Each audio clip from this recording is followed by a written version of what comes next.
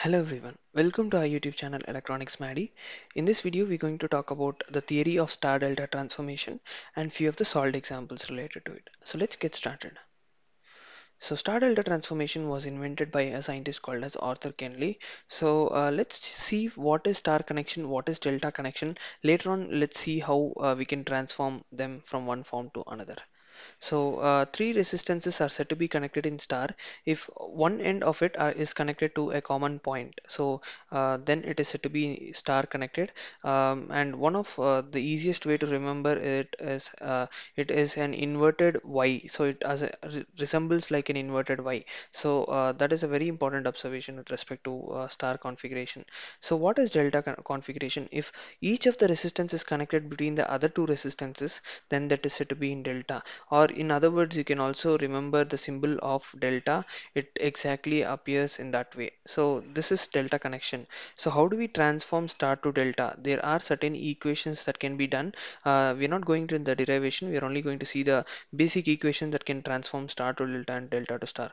Let us have a figure that has both star and delta within it, so that it will be easy for us to apply the formula over here and have a common relation as how the formula can be used, and how not to remember them or memorizing them in particular. So star to delta, resistor R1. So we are converting star to delta, that is RA is converted as R1, RB is converted as R2, and RC is converted as R3. So RA is to be converted as R1. So we'll have to write the formula for R1. So what is the formula for R1? R1 is written as RA plus RB plus RC whole divided by, since we are writing it for R1, so the resistance opposite to R1 in this case is RA over here.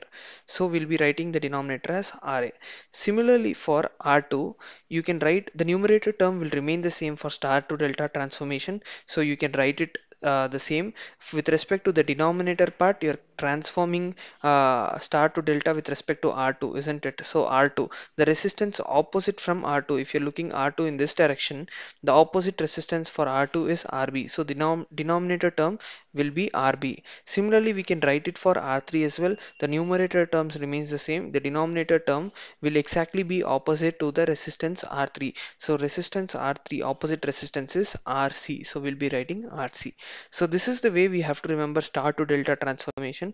So similarly, there is another relation with respect to delta to star.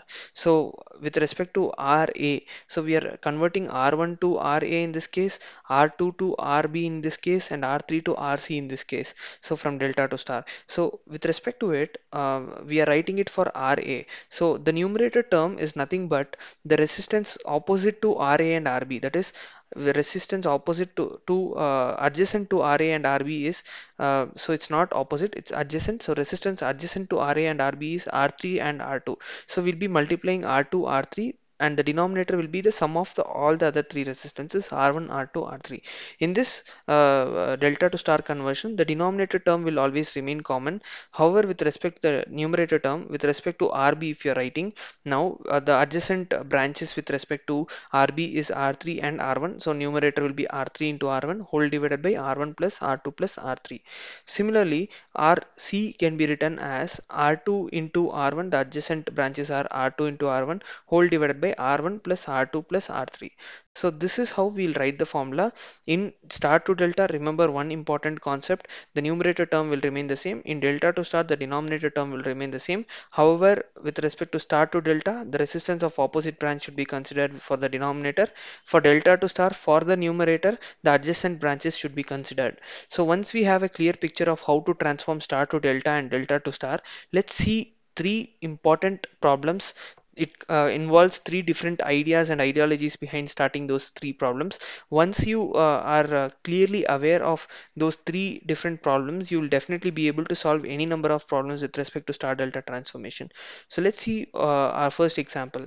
So this is the given network, and they have told us to find the equivalent resistance from A to B. Um, So how do we start off looking at these circuits? So our first step is to convert delta to star.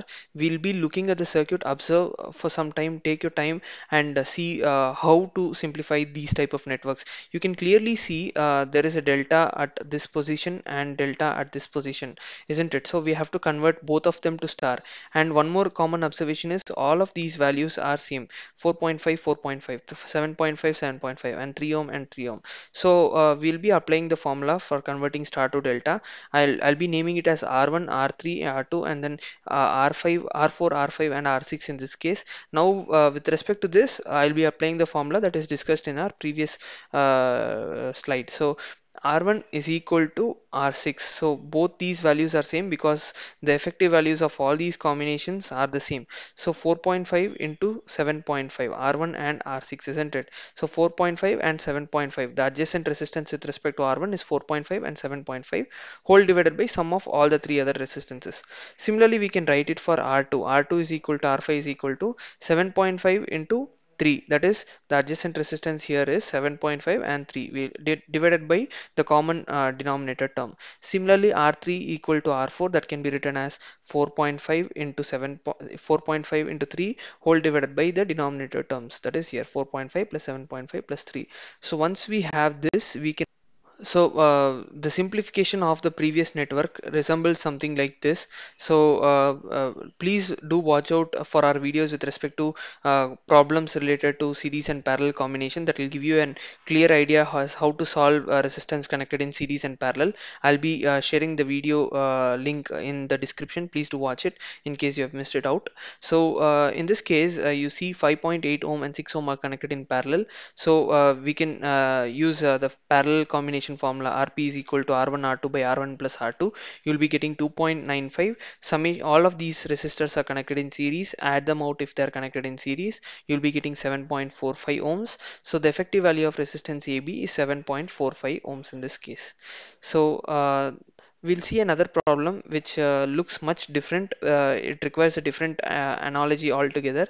So a problem is given as to find the effective value of resistance across AB. So how do we approach these type of problems? So try to redraw the figure in such a way that it looks good for you to start off with. So in this case, what is being done is I've rearranged it in a form of a bridge. If you see, all of these resistance are same.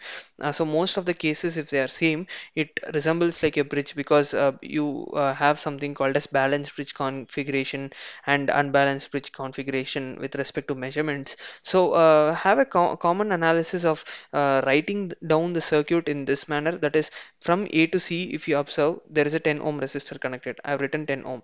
And from A to D, if you see, there is a 10 ohm resistor connected. I've written that. Again, from C to D, there is a 10 ohm resistor connected. I've written it that. So again, from C to B, there is another 10 ohm resistor connected. If you observe it carefully, this is the 10 ohm resistor connected.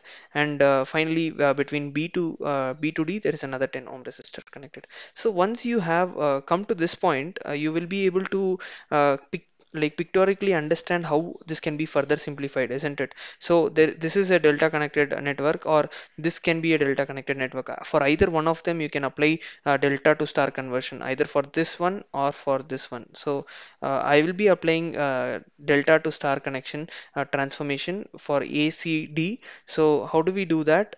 We will be representing it as R1, R2, R3. I will be renaming it because delta to be converted into star. I'll be applying the formula that is discussed in our previous slide. That is R1 equal to R2 equal to R3. All these values are same because all the values in this branches are same. So we don't have to find it separately. 10 into 10 whole divided by 10 plus 10 plus 10. So we'll be getting 10 by 3. So one of the most important observation to make with respect to this one is that whenever resistors are connected in delta and it is supposed to be transformed into star, so from delta to star, if you're supposed to, if you're doing it, and all the resistance value are same as 10 ohms, then the effective value in star combination is, you can simply get it by dividing it by 3. That is, each of these values will be 10 by 3. If there are 20 ohm resistors connected in delta in this form, 20 by 3 you will be getting each of the values in star. That is the observation that is supposed to be made. So what happens is that it simply reduces your time in competitive examinations, which is very important. So be very careful with this observation. Remember this observation, it plays a vital role in solving problems as quick as possible. So once this is done, we will further redraw it. 10 by 3 is the resistance value. I'll be writing it over here. So what can be done in the next step? You can see over here 10 by 3 and 10 ohm are connected in series. Again 10 by 3 and 10 ohm are connected in series because they're connected end to end. So that's called a series combination. In case you have missed out the theory of series combination, you can do watch it, that is discussed in one of our previous videos. The link will be in the description. So once that is done, we can apply the formula over here and get the value as 40 by 3. Just adding 10 by 3 and 10, you will be getting 40 by 3. Again, simplifying, redrawing the network, we'll be getting 40 by 3 and 40 by 3 parallel. Now our role is to reduce this network further. So these two are connected in parallel. One important observation which we made with respect to solving parallel combination problem is when two resistors of same value are connected in parallel, the effective value will be half of the actual values. That means the effective value will be 20 by 3, isn't it? So 20 by 3 will be written over here and it's connected in series with 10 by 3. This observation was discussed in our previous video. Please do watch it. So this network can be further simplified as 10 ohm because these two values are connected in series. You'll be getting 30 by 6, 10 by 3 plus 20 by 3, like simplifying this, you'll be getting 30 by 3. 30 by 3 is equal to 10 ohm. So effective value of resistance RAB will be 10 ohm. So this is a great example of solving this type of problem. It's very different. So please do practice a lot on this type. We'll be seeing one more problem which is slightly different than what is being discussed so far. So with respect to this problem, it looks very complicated, but it's very simple. Trust me, how do we approach these type of problems? So they have asked us to find the effective resistance between terminals A and B, isn't it? So first up, you have to observe which are connected in series. From this terminal A and B, don't touch those terminals where you have to find the effective resistances. That is the first step. So in this case, at this point 2 ohm and 4 ohm are connected in series, 11 ohm and 4 ohm are connected in series. So we'll observe what is connected in series at the first place, or parallel if suppose it can be simplified, but in this case you can clearly see these are connected in series. So you can simply add them up. So you'll be getting 15 ohms at this position and 6 ohms at this position. I have redrawn the network. Now if you see, there are two delta networks, delta connected resistors in this case. So over here and over here, we'll be simplifying them. All of them are of same value. Previous observation should be made a note of. When three values of delta resistors are same, you can write the effective value with respect to individual star resistors as divided by 3. So 6 by 3 will give you 2. So 2 ohms is the equivalent star transformation. Similarly, with respect to 15, 15 by 3 will be 5. So you can directly write the equivalent network in this way. So this simplifies and it saves a lot of time with respect to the problem that is to be solved. So now you have this network. Once redrawing, you'll be getting this. In this network, I'll be showing it out in this way. So this is our previous slide which contains the resistance, effective value of the circuit that is there. So in this case, 2 ohm, 41 ohm, 5 ohm are connected in series. So it's equivalent to 48 ohms. Again 2 ohm, 17 ohm and 5 ohm are connected in series. Effective value is 24 ohms. That is, adding them up, you'll be getting this. So next step is these two resistances are connected in parallel, 24 ohm and 48 ohm. So 24 into 48 divided by 24 plus 48, you will be getting effective value as 16 ohm. I'll be writing that. Now 2 ohms, 16 ohms, 5 ohms all are connected in series. So the effective value will be 23 ohms. The effective value of resistance from the terminals A and B will be equal to 23 ohms. As simple as it looks like.